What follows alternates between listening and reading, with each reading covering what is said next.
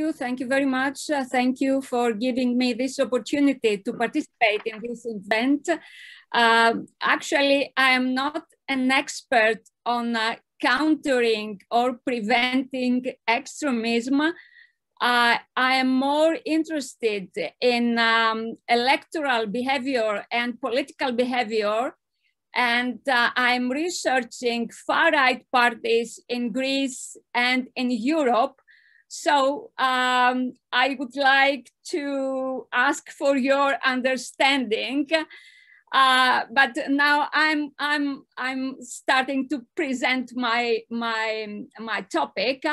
I will focus on the Greek case, but let me start with some remarks on about the transnational dimension of violent far-right extremism, which is, according to Antonio Guterres, a grave and growing danger. This is actually a global threat, according to recent trends alert of the United States. Far-right attacks tripled around the world between 2015 and 2020. The insurrection and the riots at the US Capitol reflects a global challenge far-right poses to liberal democracy. And as it is already said, far-right extremism constitutes a diffuse spectrum of individuals, groups, organizations, parties, some of which have managed to penetrate the central political arena through contagion diffusion mechanism. That means that some mainstream actors are prone to co-opt aspects or patterns of the rhetoric, for instance, xenophobic rhetoric of the extremist far-right. And through mainstreaming effects, extremist far-right anti-preferences spread into everyday discourses, as we already know. Now I'm coming to the Greek dimension of this topic. The far-right spectrum actually was very marginal in Greece after the fall of the dictatorship in the 70s, and it remained marginal in the 70s and the 80s. At that time, left-wing terrorist organizations dominated at the extremist scene for almost 3 decades. As you already know, the 17th November was a left-wing terrorist organization, the ELA, the Revolutionary People's Struggle. All these terrorist organizations, belong to the left-wing spectrum concerning their credo, their ideology. Violent extremism associated with a new wave of mass protest underwent a rapid expansion at the turn of the millennium. At that time, new left-wing organizations with nihilist background, but also neo-Nazi extremist organizations, militias like Golden Dawn or Cryptia, constitute a new mosaic of violent extremism in Greece since the outbreak of the economic crisis. I would like to say some more words about Golden Dawn, about this case, which is actually the most extremist variant of Greece's far-right, one of the most violent extremist parties in the EU, a party that promoted a racial nation-state ideology, supported white supremacism. It was organized in the style of a militia party with a paramilitary inner structure, a party that was strongly hierarchical. The party leader, who was called Führer, they have used the German word for the leader. The party leader, the Führer, has extensive power within the party, and training programs were implemented for party members in order to participate in street fights, mainly at the local level, against any notion of otherness, against migrants, against members of the Roma, of the Jewish, the LGBTQ community, etc. Golden Dawn existed as an extremist organization as well as a political party from the beginning of the 90s. For almost 1.5 decades, Golden Dawn as a political party was irrelevant and almost without any visibility. But the party experienced a meteoric rise after the outbreak, or in the beginning of the outbreak of the financial crisis in Greece. And the party achieved to become the third biggest party in the Greek parliament in the January as well as in the September 2014 elections.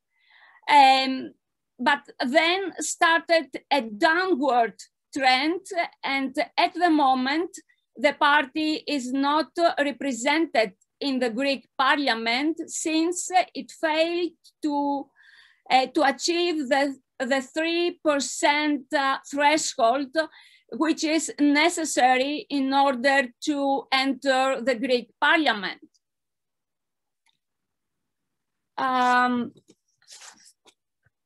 Golden Dawn participated in elections as well as in violent actions. The electoral rise of Golden Dawn went hand in hand with its involvement in violent action. In this slide, you can see data from a project we have implemented with other colleagues about xenophobia in Greece. And here you can see attacks, violent attacks attributed to Golden Dawn when the target were only immigrants. There are many other attacks against other target groups. In this slide, you can see only attacks against immigrants. Entering parliament didn't have an effect on minimizing parties' violent potential.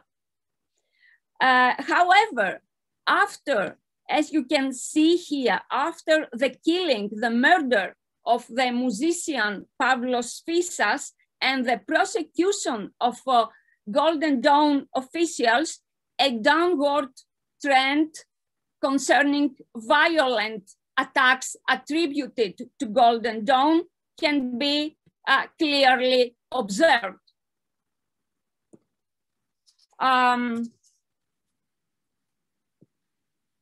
What lies behind this downward trend in electoral performance as well as in violent activities?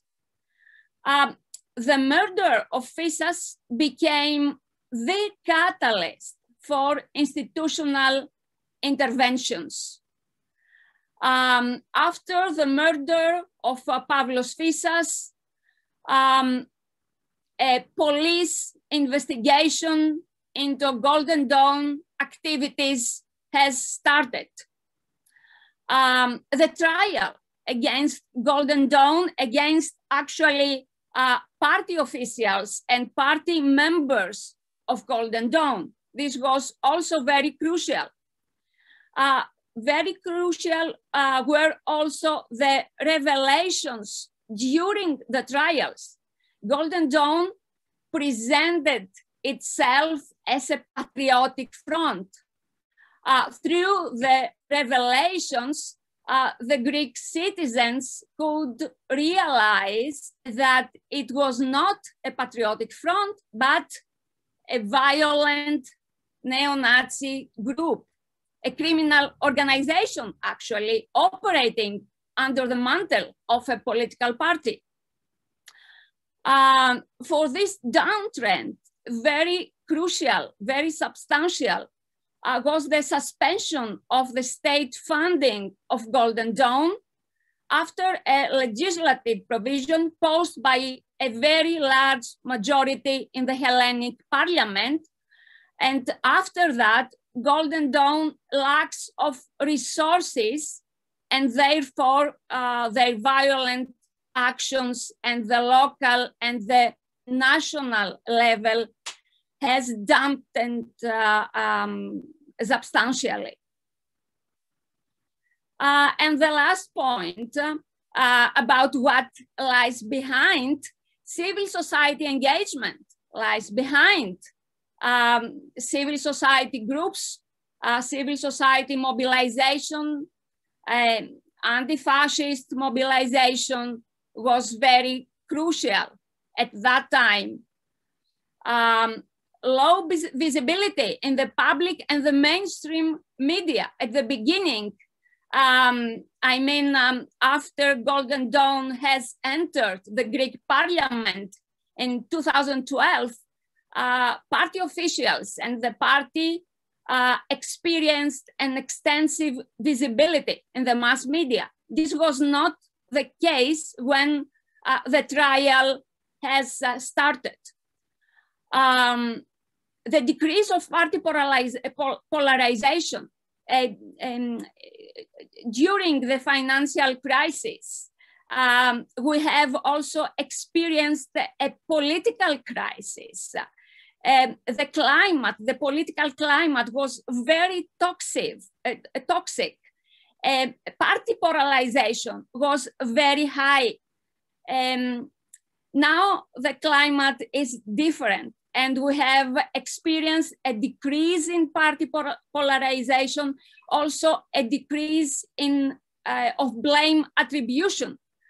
During the last national elections of 2019, Greek voters were less willing to be punitive, to be against the political establishment or the political parties, and they were much less receptive to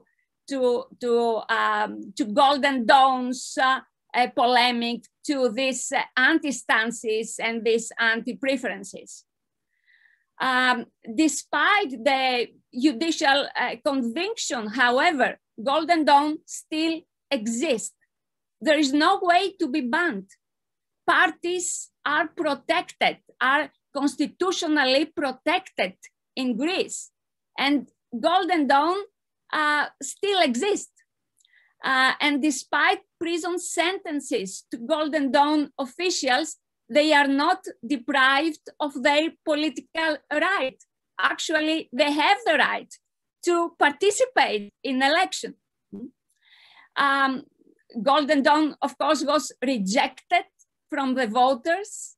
It is not, as I said, presented in the Greek parliament, and it is defeated in the polls. But I would say, because, as other speakers said, extremism is here and xenophobia, conspirational thinking, violence still exists. Let us keep our eyes open on nationally and globally growing extremism. Thank you very much for your attention, and I'm looking forward for the discussion.